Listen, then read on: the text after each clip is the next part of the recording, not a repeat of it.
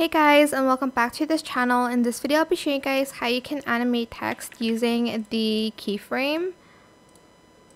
So I'm just going to type in text. You can type in anything you want, of course. I'm also going to choose a different background just because I want to right now. Okay, so to use keyframes to animate, just scroll down to position, and I just enabled the keyframe to that.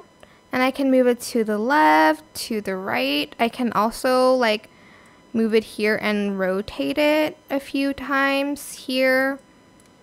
And then here I can make it bigger. And here I can make it smaller.